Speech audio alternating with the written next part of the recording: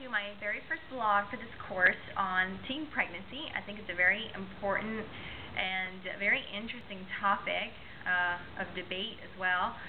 This whole teen pregnancy thing, I think it's gotten way out of control. I think that the media has a lot to do with it, obviously, with the whole, Britney Spears, Jamie Lynn, and all these other girls, and the glamour that's involved with the teen pregnancy, the babies, and the photoshops and stuff. But anyway, I think that the most important thing here is parenting.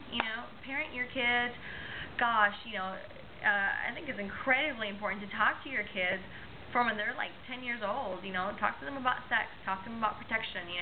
Don't wait till they're in high school and everybody else is talking to them about what the heck they're supposed to do.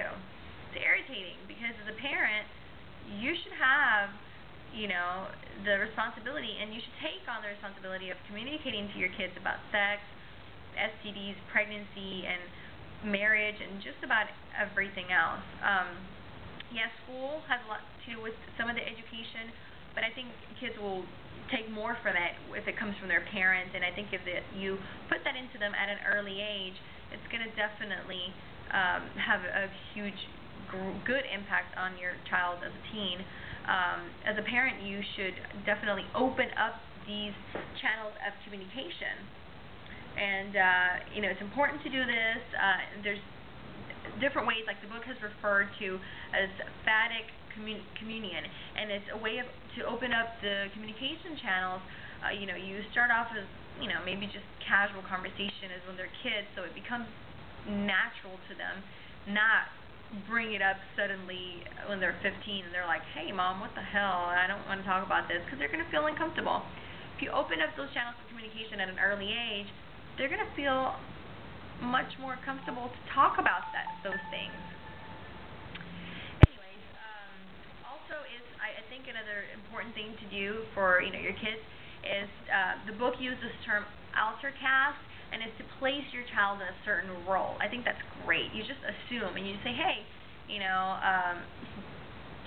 talk about the role of marriage. When you get married and you have sex, and when you have your kids or whatever. I don't know. I don't have any kids, so I don't know. But you put them in a certain role. You assume that they're going to get married. You assume they're not going to have any kids before they get married.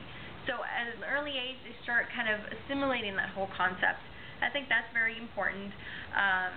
Another thing that I think is very important is as your kids are getting older, you're talking about pregnancy and safe sex and all this other stuff, or no sex, rather. Pick a good location. You don't want to talk about these things just make your kids feel uncomfortable in front of different people. So the physical dimension is something that the book talked about. Communication takes place in a certain place or a certain environment. Pick the right environment to talk to your kids, especially when they're teenagers. They get all funny about these things.